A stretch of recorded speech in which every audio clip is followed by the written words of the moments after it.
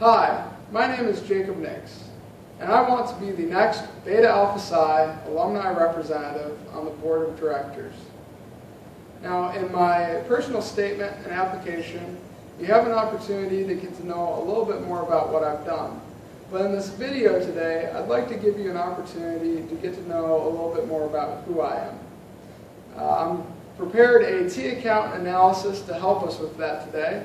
And you'll notice the account that we're going over is Jacob Nix. Our first debit is Beta Alpha Psi experience. Now, I've had 3 years of experience with Beta Alpha Psi, and I've been able to hold numerous officer positions throughout my tenure here.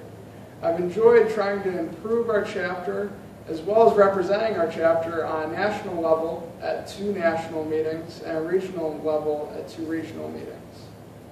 Now, our next debit is service experience.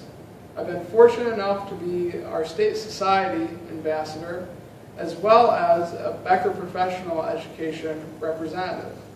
This, along with other community service opportunities, has helped me understand the importance of giving back to our community, as well as representing our profession to the community as a whole.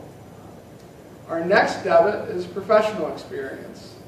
I've held 3 public accounting internships during my time at BGSU, and I enjoy knowing the connection between the professional world and academic world.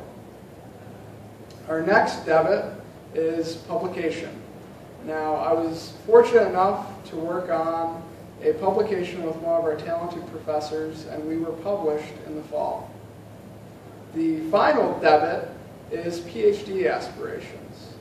And whether it's going to be in the next 5 years or after I retire from public accounting, I would like to have the opportunity to come back and give some of my experience to the students. Now, you'll notice we also have a credit in this account. And the credit is the Beta Alpha Psi alumni representative position.